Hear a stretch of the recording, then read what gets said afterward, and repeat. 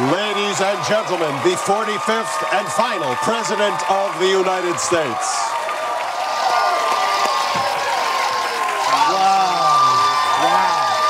Unbelievable. Unbelievable.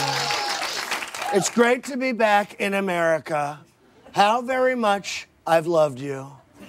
How very much I've tried my best to give you a good life.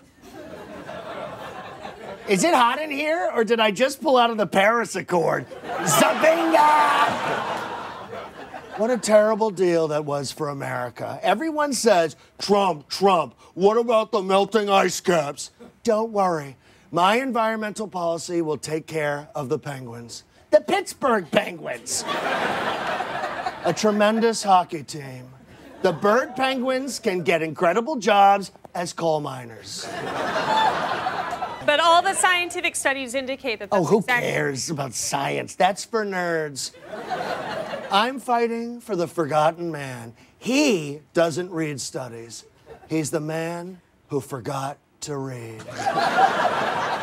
And that's my base. My base, which is loyal to me. This is why the theme of tonight's show is loyalty. I surrounded myself with the most loyal people, except the one guy who is leaking everything that's said in every White House meeting. You've hinted that you might fire several members of your staff in the coming week. Is that what you call loyalty? Of course. Loyalty is a two-way street. It's something you do for me, but it's also something I do for me.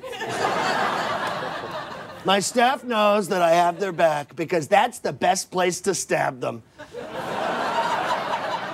I'm the president. Can you confifi it? Let's roll!